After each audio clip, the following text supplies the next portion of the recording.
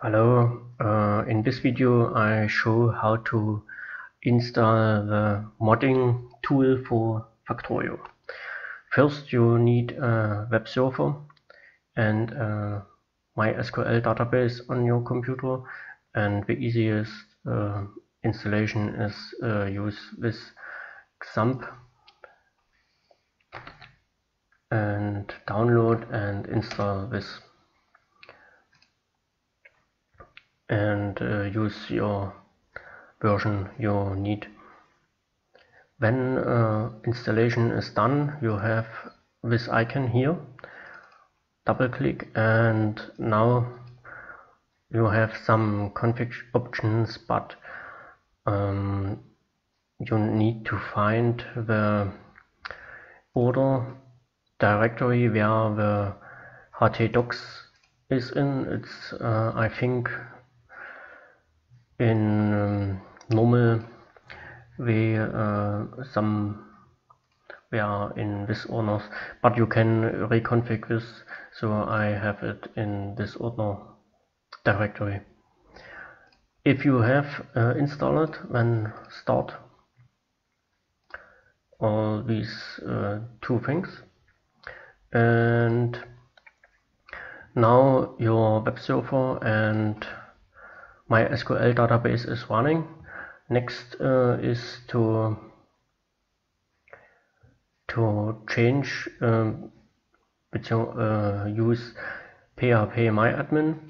It's I think also here somewhere, and you have access to your databases. This is empty in your first installation. Maybe it's some this is in and this. Now you need to create a new database and name it Factorio, or yes, Factorio, it's a good name, and press create, and this is the database. Now make sure you have the database selected and no other, and go for import and select the provided SQL, Factorio SQL with a number I uploaded, and click OK. Now it's completely imported all your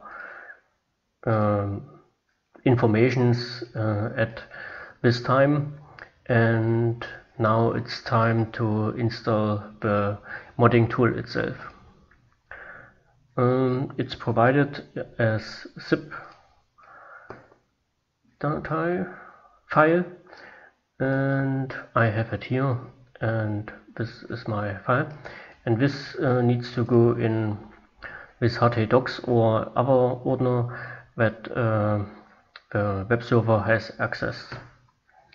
So I think I copy it here, make a copy and insert and extract in this order directory. Remove this version number, it's not needed, and now you have this structure. This is the complete program at this time, and it needs some help from you to function, to get a better function, and so you need from Factorio this base graphics from here, and to have access you need to make an order base like so, and graphics I think I can copy it directly, genau, copy, and goes here. For your own mod, it's the same procedure, so I need to make my I think I can later change this, but for now it's the easiest way, so I make so and use for mods the same.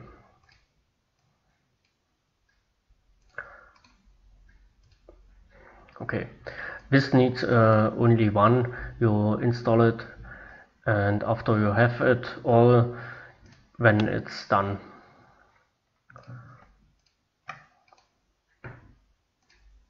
I copy from a previous build, and looks like so. For my main mod it's okay, and this is that's all, I think.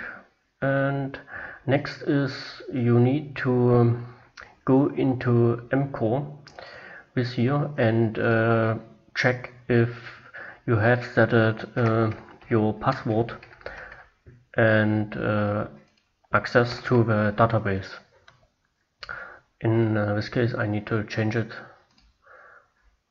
and that's all. You save, and now it should working. I need a new tab